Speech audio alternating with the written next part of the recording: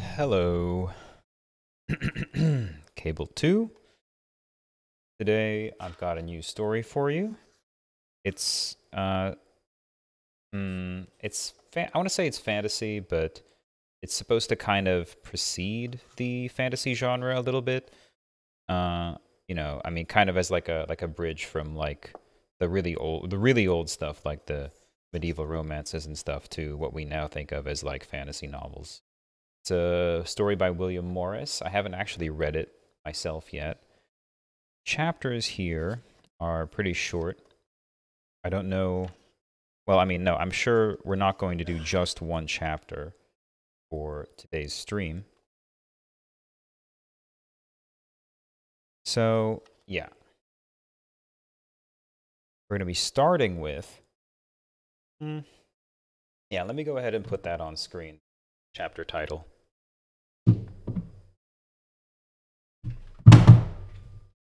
One moment.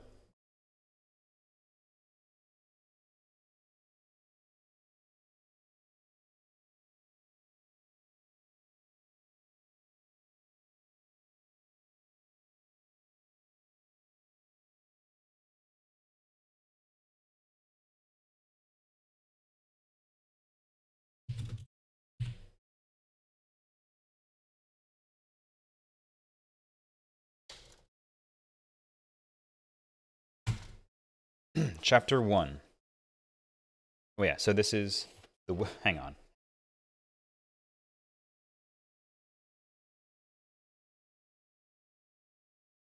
Okay.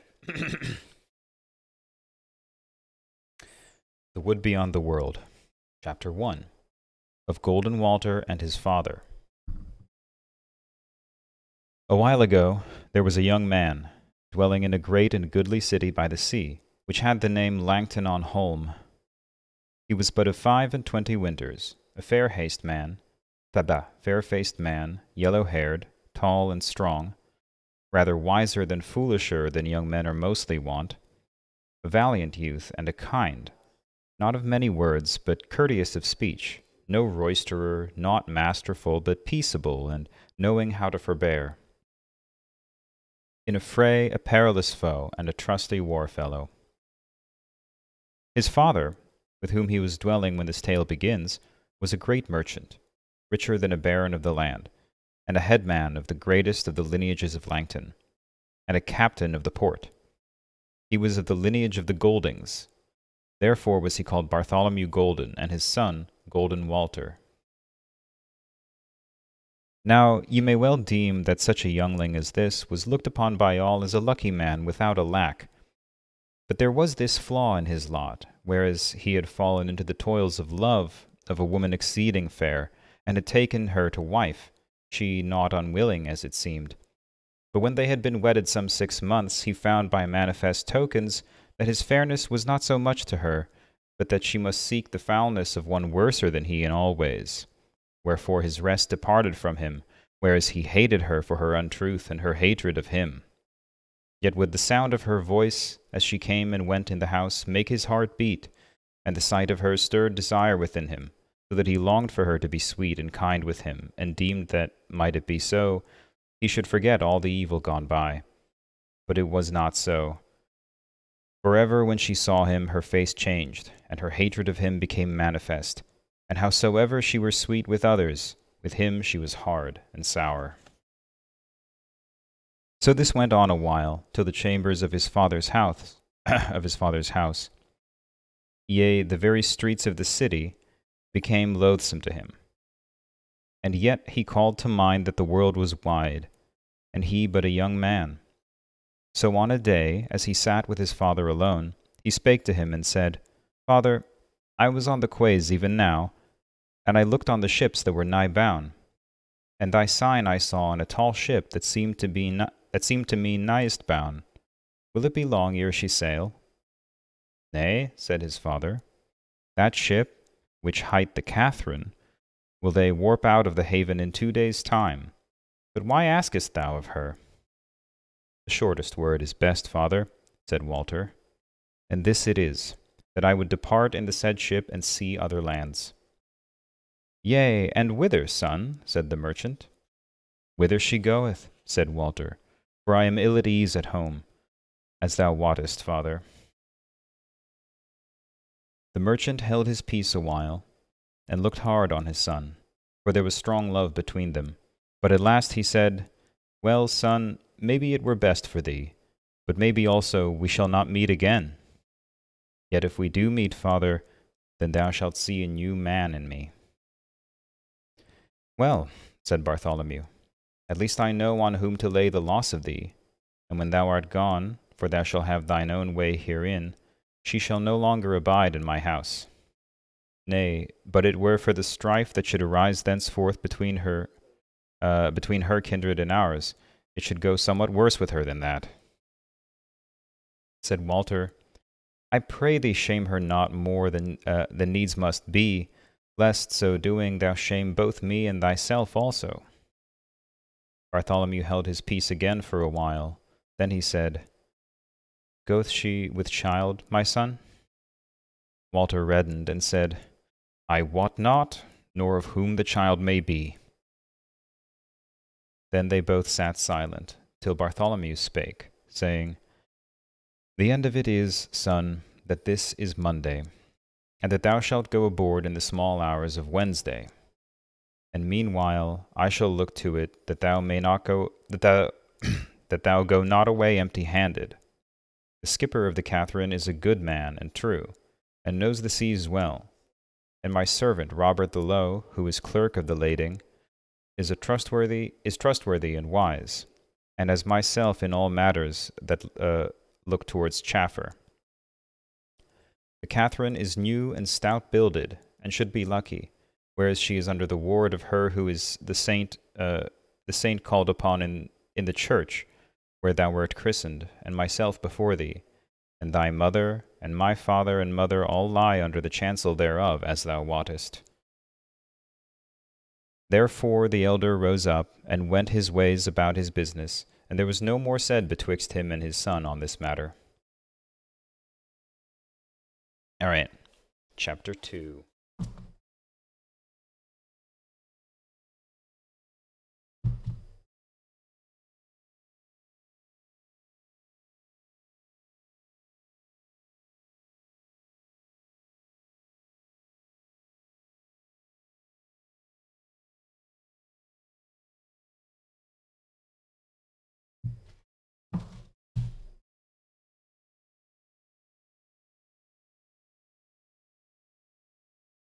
There it is.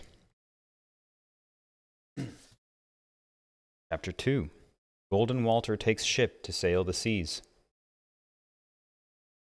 When Walter went down to the Catherine the next morning, there was the skipper Geoffrey, who did him reverence, and made him all cheer, and showed him to his room aboard ship, and the plenteous goods which his father had sent down to the quays already, such haste as he had made. Walter thanked his father's love in his heart, but otherwise took little heed to his affairs, but wore away the time about the haven, gazing listlessly on the ships that were making them ready outward, or unlading, and the mariners and aliens coming and going. And all these were to him as the curious images woven on a tapestry. At last, when he had well nigh come back around to the Catherine, he saw there a tall ship, which he had scarce noted before, a ship all bound, which had her boats out, and men sitting to the oars thereof, ready to tow her outwards when the hawser should be cast off. And by seeming her mariners were but abiding for some one or other to come aboard. So Walter stood idly watching the said ship, and as he looked, lo, folk passing him toward the gangway. These were three. First came a dwarf, dark brown of hue and hideous, with long arms and ears exceeding great, and dog teeth that stuck out like the fangs of a wild beast. He was clad in a rich coat of yellow silk, and bare in his hand was a crooked bow, and was girt with a broad sax. After him came a maiden, young by seeming, of scarce 20 summers, fair of face as a flower, grey-eyed, brown-haired, with lips full and red, slim and gentle of body, Simple was her array, of a short and straight green gown, so that on her right ankle was clear to see an iron ring. One moment.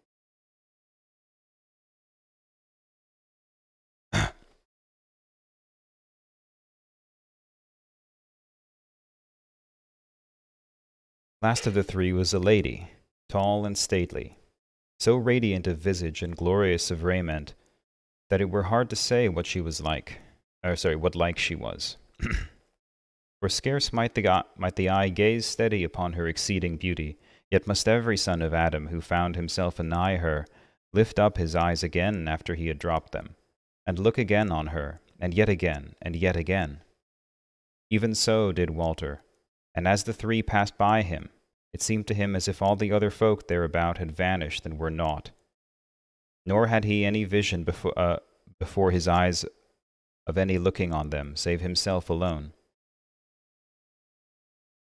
They went over the gangway into the ship, and he saw them go along the deck till they came to the house on the poop, and entered it, and were gone from his sight. There he stood staring, till, little by little, the thronging people of the quays came into his eye-shot again.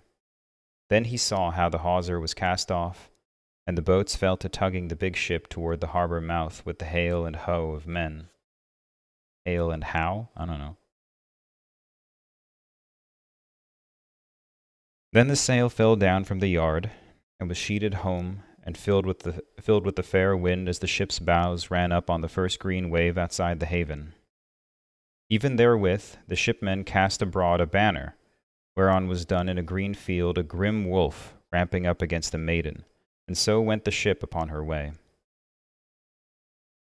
Walter stood a while, staring at her empty place where the waves ran into the haven mouth, and then turned aside toward the Catherine. And at first he was minded to go and ask Shipmaster Geoffrey of what he knew concerning the said ship and her alien wayfarers. But then it came into his mind that all this was but an imagination or dream of the day, and that he were best to leave it untold to any. So therewith he went his way from the waterside, and through the streets unto his father's house.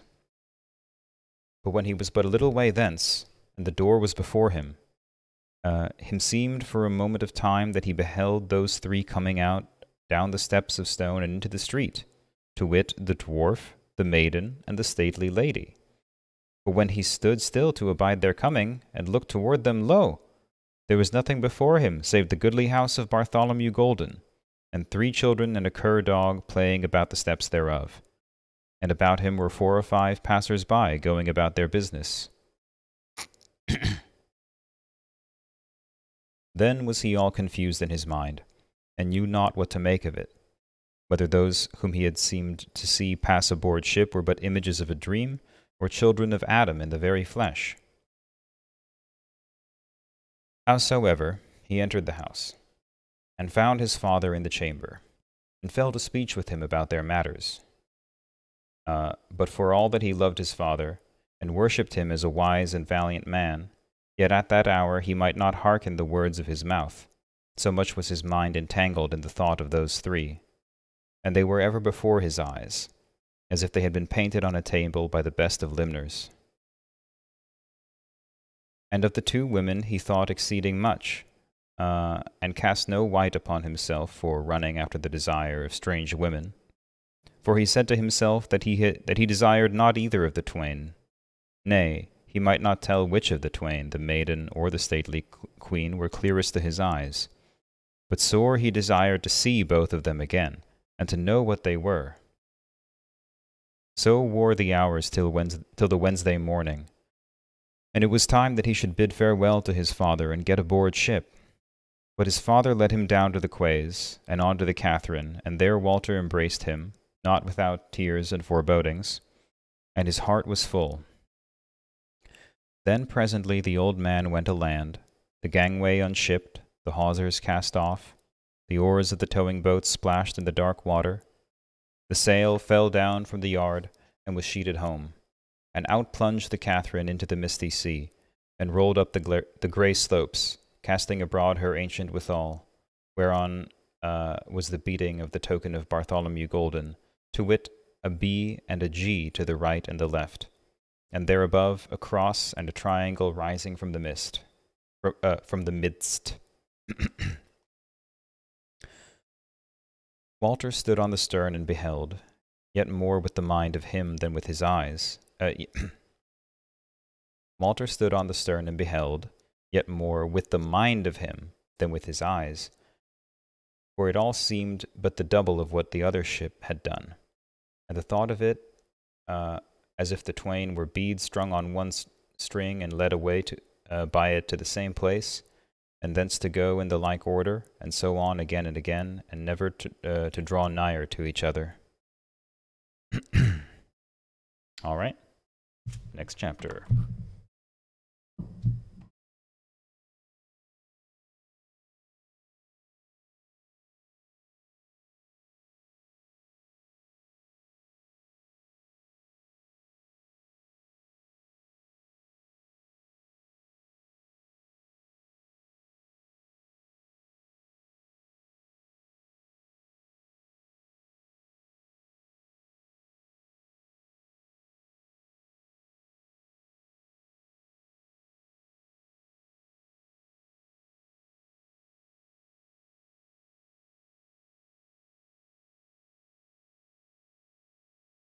Okay.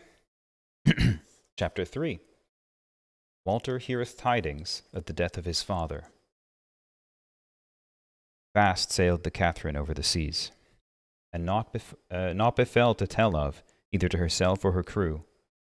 She came to one cheaping town, and then to another, and so on to a third and a fourth, and at each was buying and selling after the manner of chapmen. And Walter not only looked on the doings of his father's folk, but lent a hand, what he might, to help them in all matters, whether it were in seaman's craft or in chaffer. And the further he went, and the longer time wore, the more he was eased of his old trouble wherein his wife and her treason had to do. But as for the other trouble, to wit, his desire and longing to come up with those three, it yet flickered before him. And though he had not seen them again as one sees people in the streets, and as if he might touch them if he would, yet were their images often before his mind's eye, and yet, as time wore, not so often, nor so troublously. And forsooth, both to those about him and to himself, he seemed as a man well healed of his melancholy mood. Now they left that fourth stead, and sailed over the seas, and came to a fifth, a very great and fair city, which they had made more than 7 months from Langton on Holme. And by this time was Walter taking heed and joyance in such things as were toward in that fair city, so far from his kindred, and especially he looked on the fair women there, and desired them, and loved them, but lightly, as befalleth young men. Now this was the last country whereto the Catherine was bound. So there they abode some 10 months in a daily chaffer, and in pleasuring them, in beholding all that was of rare and goodly, and making merry with the merchants and the townsfolk, and the country folk beyond the gates, and Walter was grown as busy and gay as a strong young man is like to be. And he was as one who would fain be of some account amongst his own folk. But at the end of this while, it befell on a day, as he was leaving his hostel for the booth in the market, and had the door in his hand, there stood before him 3 mariners in the guise of his own country, and with them was one of clerkly aspect, whom he knew at once as his father's scrivener, Arnold Penstrong by name. And when Walter saw him, his heart failed him, and he cried out, "Arnold, what tidings? Is all well with the folk at Langton?" Said Arnold, "Evil tidings are come with me. Matters are ill with thy folk. For I may not hide that thy father, Bartholomew Golden, is dead. God rest his soul." At that word, it was to Walter as if all that trouble which but now had sat so light upon him was once again fresh and heavy, and that his past life of the last few months had never been. and it was to him as if he saw his father lying dead on his bed, and heard the folk lamenting about the house. He held his peace a while, and then he said in a voice as of an angry man, "What, Arnold? Did he die in his bed, or how? For he was neither old nor ailing when we parted." Said Arnold, "Yea, in his bed he died. But first he was somewhat sword-bitten." "Yea, and how?" quoth Walter. Said Arnold, "When thou wert gone, in a few days' wearing, thy father sent thy wife out of the house back to her kindred of the Reddings with no honour, and yet with no such shame as might have been, without blame to us of those who knew the tale of thee and her, which, God a mercy, will be pretty much the whole of the city."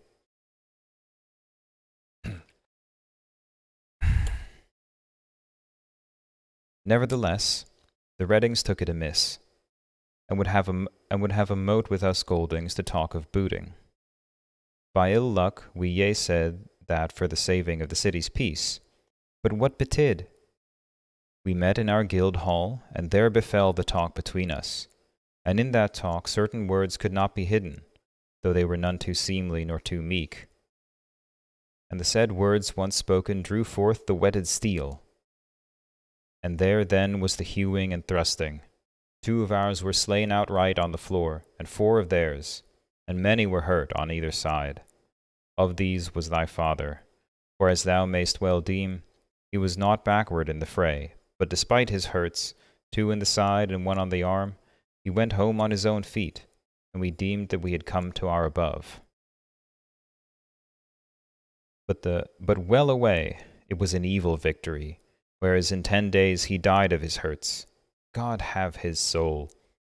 But now, my master, thou mayst well wot that I am not come to tell thee this only, but moreover to bear the word of the kindred, to wit that thou come back with me straightway in the swift cutter which hath borne me and the tidings. And thou mayst look to it, that though she be swift and light, she is a keen full weatherly. Then said Walter, "This is a bidding of war. Come back will I, and the Reddings shall wot of my coming. Are ye all bound?" "Yea," said Arnold. "We may anchor up this very day, or tomorrow morn at latest. But what aileth thee, master, that thou starest so wild over my shoulder? I pray thee take it not so much to heart. Ever it is the wont of fathers to depart this world before their sons."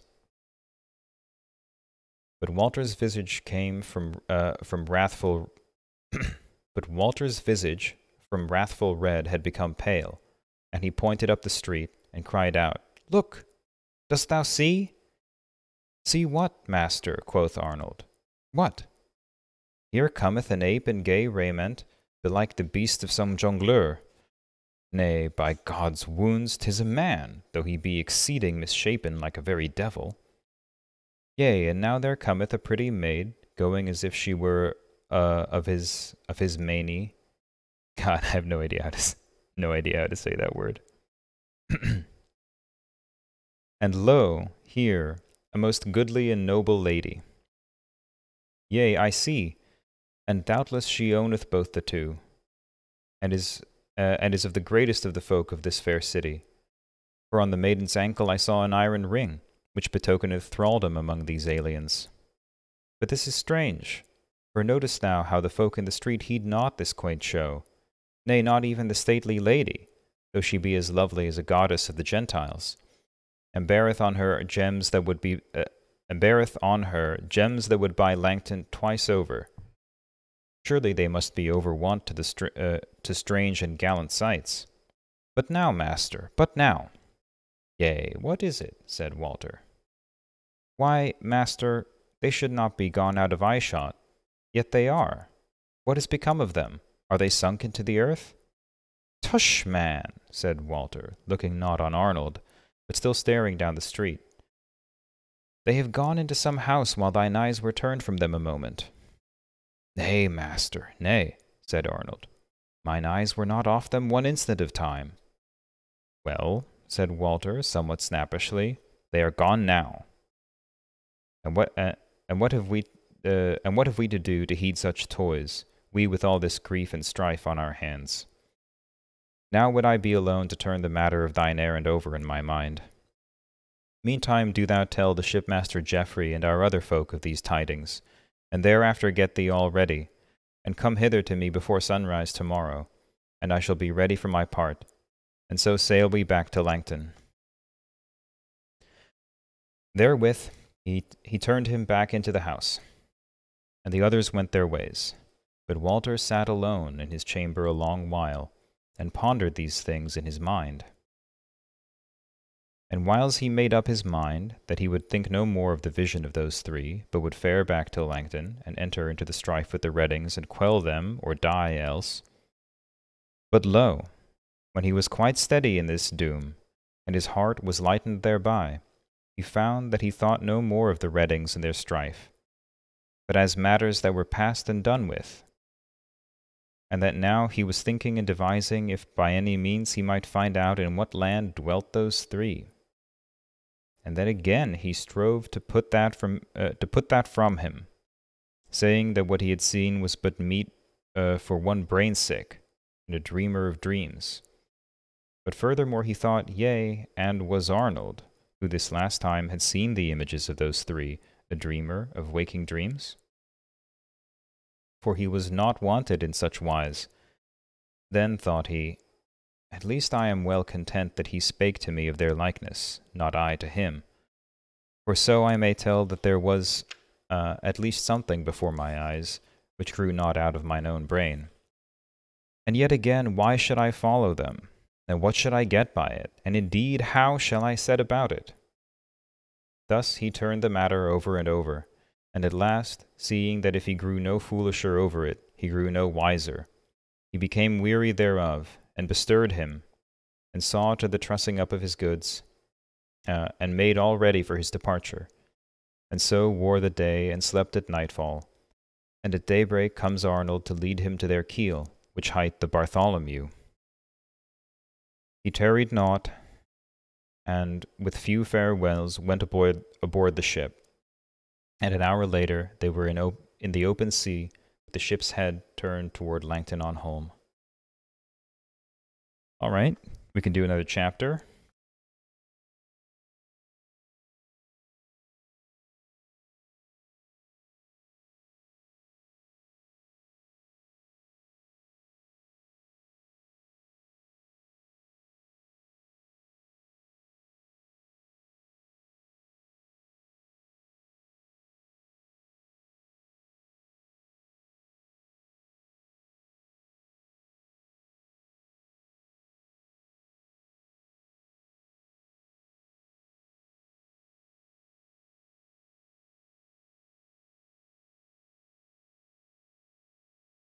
Here we go.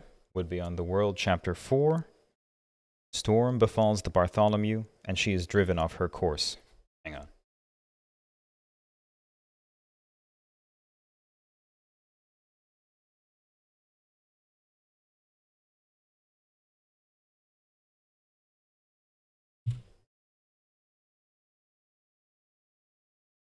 Storm befalls the Bartholomew, and she is driven off her course. Oh, yeah. Thanks, Stein. Now swift sailed the Bartholomew for 4 weeks toward the northwest with a fair wind, and all was well with the ship and crew. Then the wind died out on even of a day, so that the ship scarce made way at all, though she rolled in a great swell of the sea, so great that it seemed to ridge all the main athwart. Moreover, down in the west was a great bank of cloud huddled up in haze, whereas for 20 days past the sky had been clear, save for a few bright white clouds flying before the wind. And now the shipmaster, a man right cunning in his craft, looked long on sea and sky, and then turned and bade the mariners take in sail and be right heedful. And when Walter asked him what he looked for, and wherefore he spake not to him thereof, he said surlily, Why should I tell thee what any fool can see without telling, to wit that there is weather to hand? So they abode what should befall, and Walter went to his room to sleep away the uneasy while, for the night was now fallen, and he knew no more till he was waked up by great hubbub and clamour of the shipmen, and the whipping of ropes, and thunder of flapping sails, and the tossing and weltering of the ship withal. But, being a very stout-hearted young man, he lay still in his room, partly because he was a landsman, and had no mind to tumble about amongst the shipmen and hinder them, and withal he said to himself, "What matter whether I go down to the bottom of the sea, or come back to Langton, since either way my life or my death will take away from me the fulfilment of desire. Yet, soothly, if there had been a shift of wind, that is not so ill, for then shall we be driven to other lands, and so at the least our homecoming shall be delayed, and other tidings mayhap amidst of our tarrying. So let it be as it will." So, in a little while, in spite of the ship's wallowing and the tumult of the wind and waves, he fell asleep again, and woke no more till it was full daylight, and there was the shipmaster standing in the door of his room, the sea water all streaming from his wet weather raiment. He said to Walter, "Young master, the seal of the day to thee, for by good hap we have gotten into another day. Now I shall tell thee that we have striven to beat, so as not to be driven off our course, but all would not avail. Wherefore for these 3 hours we have been running before the wind. But, fair sir, so big hath been the sea, that but for our ship being of the stoutest, and our men all yare, we had all grown exceeding wise concerning the ground of the mid-main. Praise be to Saint Nicholas and all hallows. For though ye shall presently look upon a new sea, and maybe a new land to boot, yet is that better than looking on the ugly things down below." "Is all well with ship and crew, then?" said Walter. "Yea, forsooth," said the shipmaster. "Verily the Bartholomew is the darling of Oak Woods. Come up and look at it, how she is dealing with wind and waves, all free from fear." So Walter did on his foul weather raiment, and went up to the quarter deck. And indeed there was a change of days, for the sea was dark and tumbling mountain high, and the white horses were running down the valleys thereof, and the clouds drave low over all, and bore a scud of rain along with them. And though there was but a rag of sail on her, the ship flew before the wind, rolling a great wash of water from bulwark to bulwark. Walter stood looking on it all a while, holding on by a stay rope, saying to himself that it was well that they were driving so fast toward new things.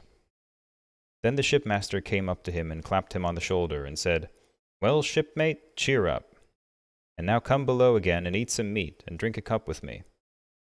So Walter went down, and ate and drank, and his heart was lighter than it had been since he had heard of his father's death, and the feud awaiting him at home, which, forsooth, he had deemed would stay his wanderings a weary while, and therewithal his hopes. But now it seemed as if he needs must wander.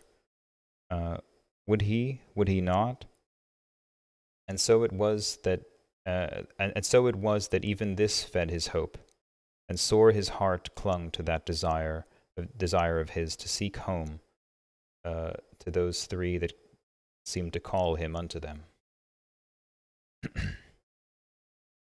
All right. Chapter 5. Is that going to be the last chapter we do tonight? Maybe not.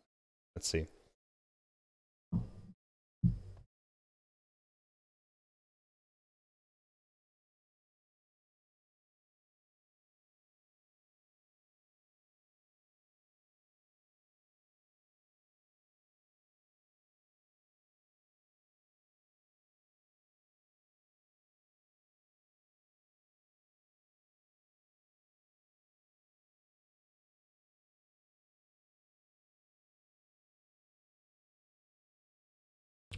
All right. Chapter 5. Now they come to a new land. 3 days they drave before the wind. And on the 4th the clouds lifted, the sun shone out, and the offing was clear. The wind had much abated, though it still blew a breeze, and was a head wind for sailing toward the country of Langton. So then the master said that, since they were bewildered, and the wind so ill to deal with, it were best to go still before the wind, that they might make some land, and get knowledge of their whereabouts from the folk thereof. Withal he said that he deemed the land not to be very far distant. So did they, and sailed on pleasantly enough, for the weather kept on mending, and the wind fell till it was but a light breeze, and yet still foul for Langton. Yo! Stein! Cheered 4 bits! Woo! Able 2! All right, to the chapter. Yes. So wore 3 days. And on the eve of the 3rd, the man from the topmast cried out that he saw land ahead. And so did they all before the sun was quite set, though it were but a cloud no bigger than a man's hand. When night fell, they struck not sail, but went forth toward the land fair and softly, for it was early summer, so that the nights were neither long nor dark. But when it was broad daylight, they opened a land, a long shore of rocks and mountains, and naught else that they could see at first. Nevertheless, as day wore and they drew nigher, first they saw how the mountains fell away from the sea, and were behind a long wall of sheer cliff, and coming nigher yet, they beheld a green plain going up after a little in green bents and slopes to the feet of the said cliff wall. No city nor haven did they see there, not even when they were far nigher to the land. Nevertheless, whereas they hankered for the peace of the green earth after all the tossing and unrest of the sea, and whereas also they doubted not to find at the least good and fresh water, and belike other bait in the plain under the mountains, they still sailed on not unmerrily, so that by nightfall they cast anchor in 5 fathom water hard by the shore.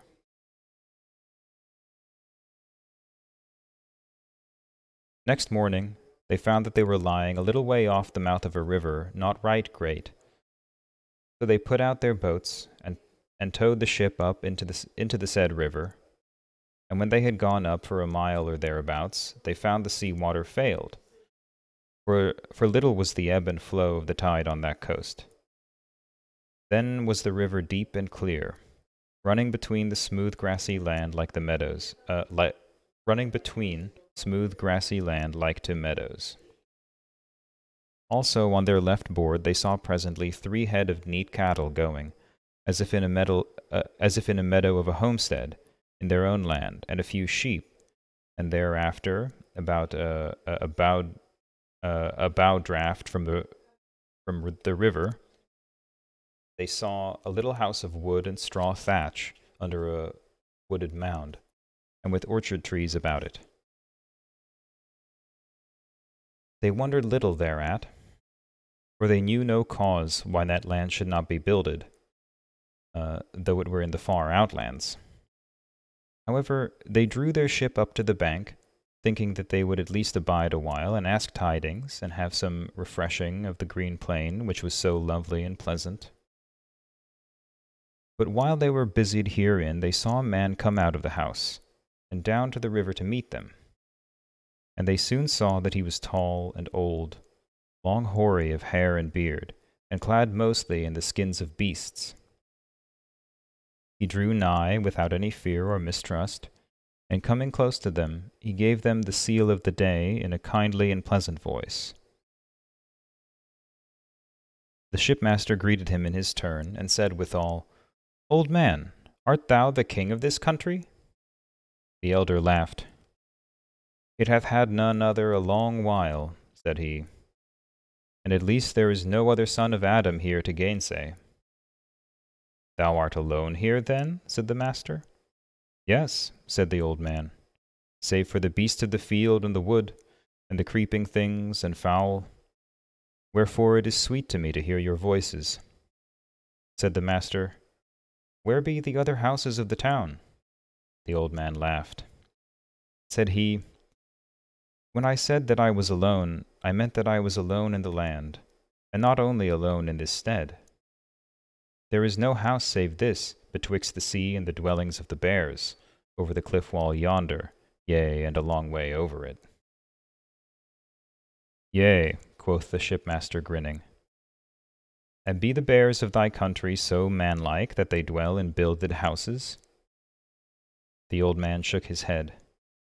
Sir, said he, as to their bodily fashion, it is altogether manlike, save that they be one and all higher and bigger than most. For they be bears only in name. They be a nation of half-wild men. For I have been told by them that there be many more of that tribe whose folk I have not seen, and that they spread wide about behind those mountains, these mountains from east to west. Now, sir, as to their souls and understandings, I warrant them not, for miscreants they be, trowing neither in God nor his hallows. Said the master, Trow they in Mahound, then? What does this mean? I'm sorry, this is ridiculous. What does this mean? I've got to look this one up.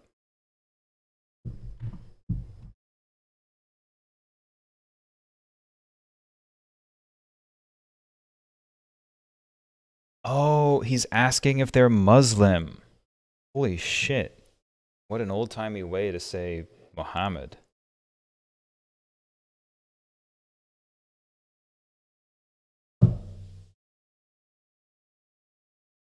All right. So are they Muslim? Nay, said the elder. I wot not for sure that they have so much as a false god, though I have it from them that they worship a certain woman with mickle worship. Then spake Walter, Yea, good sir, and how knowest thou that? Dost thou deal with them at all?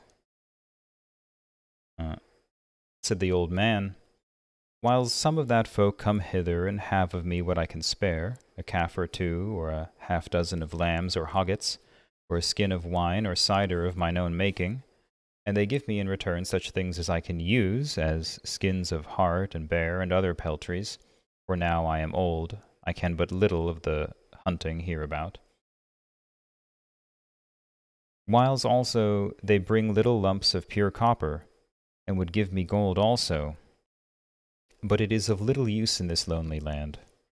Sooth to say, to me they are not masterful or rough-handed, but glad I am that they have been here but of late, and are not like to come again this while, for terrible they are of aspect, and whereas ye be aliens, belike they would not hold their hands from off you, and moreover ye have weapons and other matters which they would covet sorely. Quoth the master, Since thou dealest with these wild men, will ye not deal with us in chaffer? For whereas we are come from long travel, we hanker after I don't know. Is this pronounced victual, or would you ever pronounce it victual? I'm going to say fresh victual. We hanker after fresh victual. And here aboard are many things which were for thine avail. Said the old man, All that I have is yours, so that ye do but leave me enough for my till my next ingathering of wine and cider, such as it is. I have plenty for your service. Ye may drink it till it is all gone, if ye will. A little corn and meal I have, but not much. Yet are ye welcome thereto, since the standing corn in my garth is done blossoming, and I have other meat. Cheeses have I, and dried fish. Take what ye will thereof. But as to my neat and sheep, if ye have sore need of any, and will have them, I may not say you may. I may not say you nay, but I pray you, if ye may do without them, not to take my milch beasts or their engenderers, as ye have heard me say, the bear folk have been here but of late, and they have had of me all I might spare. But now let me tell you, if ye long after flesh meat, that there is venison of hart and hind, yea, and of buck and doe. to be had on this plain. And about the little woods at the feet of the rock wall yonder, neither are they exceeding wild, for since I may not take them, I scare them not, and no other man do they see to hurt them. For the bear folk come straight to my house, and fare straight home thence. But I will lead you the nighest way to where the venison is easiest to be gotten. As to the wares in your ship, if you will give me aught, I will take it with a good will. And chiefly if ye have a fair knife or two, and a roll of linen cloth, that were a good refreshment to me. But in any case, what I have to give is free to you and welcome. The shipmaster laughed. Friend, said he, we can thee mickle thanks for all that thou biddest us. And wot well that we be no lifters or sea thieves to take thy livelihood from thee. So tomorrow, if thou wilt, we will go with thee and upraise the hunt. And meanwhile we will come aland, and walk on the green grass, and water our ship with thy good fresh water. So the old carle went back to his house, to make them ready what cheer he might, and the shipmen, who were 21, all told, all but the mariners and Arnold and Walter's servants, went ashore, all but 2 who watched the ship and abode their turn. They went well weaponed, for both the master and Walter deemed wariness wisdom, lest all might not be so good as it seemed. They took of their sailcloths ashore, and tilted them in on the meadow betwixt the house and the ship, and the carle brought them what he had for their avail of fresh fruits and cheeses, and milk, and wine, and cider, and honey, and there they feasted nowise ill, and were right fain. Yeah. That's the last chapter. 5 chapters is good. Until next time. Only on, always on, Able to.